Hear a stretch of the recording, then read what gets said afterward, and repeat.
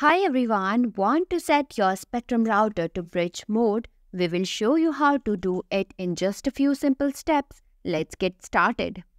What is bridge mode? Bridge mode is a networking configuration that allows a router or modem to function as a pass-through device, enabling seamless communication between two separate networks without the complexities associated with traditional routing.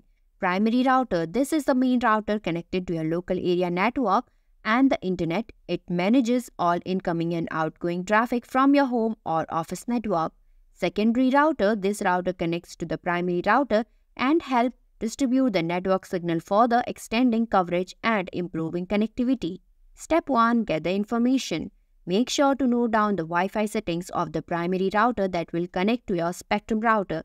SSID, which is Wi-Fi network name, Wi-Fi password, security mode, example WPA2, operating frequency, which is 2.4 GHz or 5 GHz. Step 2. Access router settings. Ensure your Spectrum router is powered on. Connect your computer or laptop to the Spectrum router via Ethernet or Wi-Fi. Open a web browser and enter the router's IP address, commonly HTTP 192.168.0.1. Log in using the router's credential. Default username is admin and the password is password unless changed. Step 3. Enable bridge mode settings. Click on Settings and go to Advanced Settings. Select Advanced Setup and then find the Wireless Bridge tab.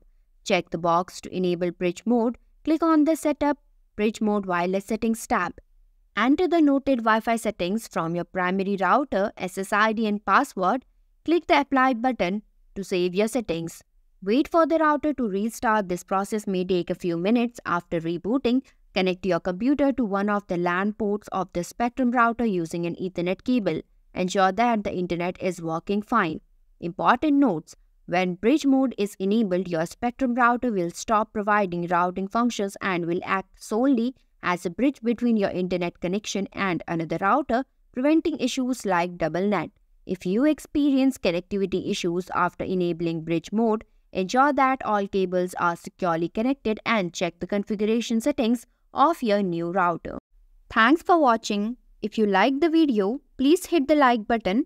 If you want to see more videos, hit the subscribe button.